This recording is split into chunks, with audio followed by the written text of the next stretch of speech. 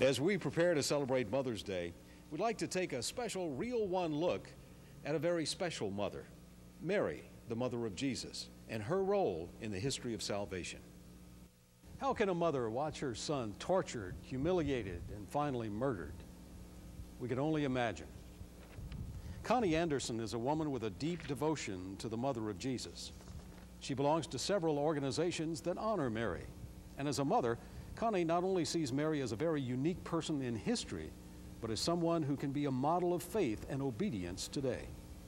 When I saw the movie, I was so gratified to see the depiction of Mary as a strong woman, a woman who loved her son, a woman who didn't wimp out, because that was basically the Mary that I was raised with. That was the Mary that I knew. And I think it was based so much on not only on Mary, but on the women that I knew growing up here in Baton Rouge.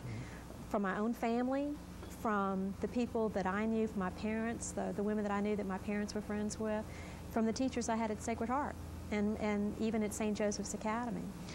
Mary is depicted in this movie according to Scripture. Do you think that other denominations outside the Catholic Church realize her place in the Passion and in all parts of Jesus' life? Well, I know the Episcopalians do, because I'm friends with a lot of Episcopalians, and I've actually discussed Mary with some of my Episcopalian friends. Some of the other denominations perhaps maybe intuitively understand her, but they haven't really come to completely know who she is yet. They don't have the advantage of tradition that we have. They only go sola scriptura. Some of the people that I've encountered, some women that I've encountered, are a little reluctant because I think they misunderstand our devotion to Mary, but perhaps this film will change that. I hope it will.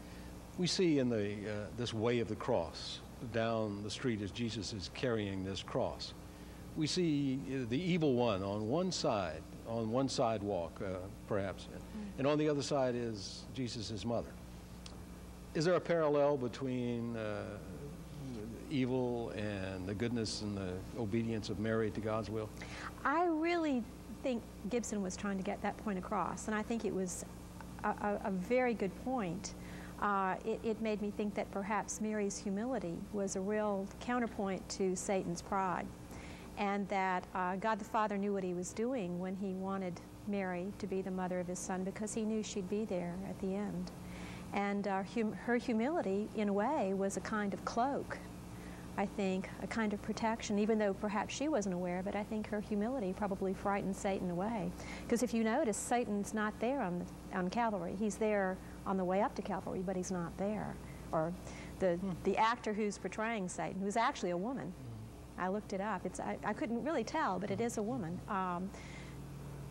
And I just thought there were so many points of Mary's portrayal.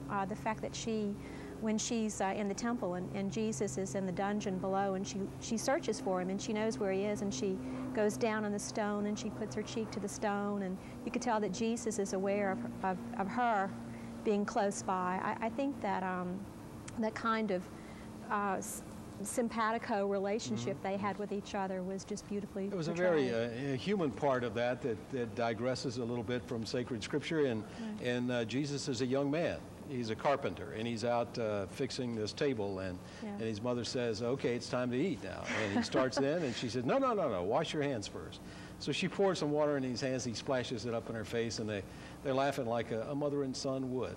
You think that's a real good depiction of their... Oh, I have always read The Wedding Feast at Cana with that kind of line. And I am from a theater background, so when I read Scripture, I do read it with a theater approach to it. And I have always thought that those lines were read with a real playful tone. And I believe that Mary and Jesus knew each other so well, they were so close, that they did not have to say a lot of words. And when she said, they have no wine, he knew exactly what she was saying. And I think he was playful with her at the Wedding Feast of Cana. I think the reading of his verse, his lines, were kind of playful. And I think so. That particular scene with him building the table and her pretending to try out chairs and saying how it would never work was basically the reading that I had for the Wedding Feast of Cana. So perhaps that scene wasn't from the scripture, but I think you can apply it to one of the scripture readings. How would it feel for a mother to watch her son brutally treated, scourged, beaten, and on the way to be murdered, and to watch him fall under the weight of this cross? You see Mary's face, and then you see the flashback to when he was 7 or 8 years old, and he trips and he falls, and she rushes to his side to help him. Right. And here she's helpless to do that. How would a mother feel? Oh, I think that, and I've talked to different women about that particular scene, and I think that that is such a universal reaction for a mother, for a mother's love. I think that that is going to transcend countries, cultures. I think this is just part of what it means to be a mother, to have a motherly heart. And Mary is the prime example of a motherly heart. And without thinking, she instinctively wanted to go to her son. We see a lot of times that the church is made up, the hierarchy, the church is made up of men, and women may not have a part to play in it. But yet you walk away from this movie seeing outside Jesus, Mary is one of the primary characters. What does that say to women and their faith? Right. I am coming to this particular comment not from a political standpoint and not even from a theological standpoint, but from the standpoint of being a woman. And I am so glad to see Mary portrayed as a strong woman, a loving woman, a woman who was willing to accept her son's sacrifice. And I think that in many ways, from what and I do keep up, I do read on things, that Mary symbolizes to us, she models for us how we accept the Savior, Jesus' sacrifice. She shows us how we have to say yes to letting him be Savior. And for women in particular, as mothers, I think it takes a great deal of strength to be able to stand there and to allow one of your children or your husband or a friend to do certain things. That's a particular kind of sacrifice that I think women are uniquely suited to do. And I do believe that perhaps this role might help clarify the gift of women being women, and that we're women from the inside out. And it begins with being able to give love. The abortion issue is so central to that, understanding self-giving love to protect that child. It doesn't take away from your intelligence, your abilities, but it's how you focus on someone else, how you protect that other life.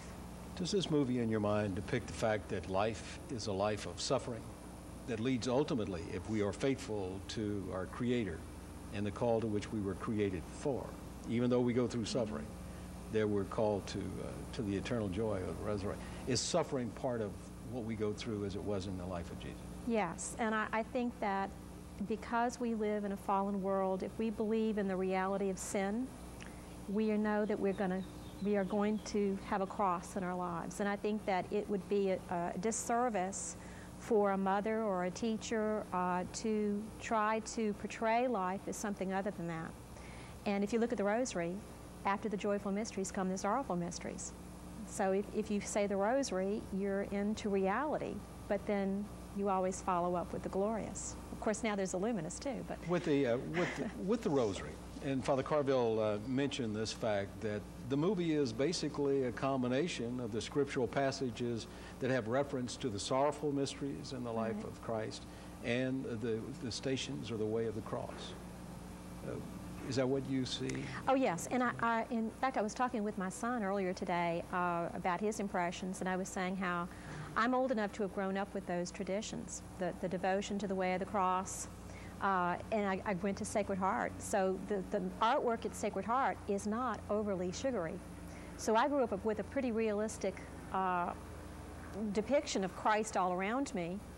And but one thing that I think that Gibson brings into the movie is, and I think this is something that's very important if you think in terms of developmental psychology, and I'm a teacher, so I believe in developmental psychology, is that Mary, I don't believe Mary could stand at the foot of the cross and be as strong as she was if she had not gone through the joyful mysteries. I believe that joy is the foundation to being able to handle suffering. But if you look at the joyful mysteries carefully, the joyful mysteries are not pure joy. There's a little bit of sorrow mixed in.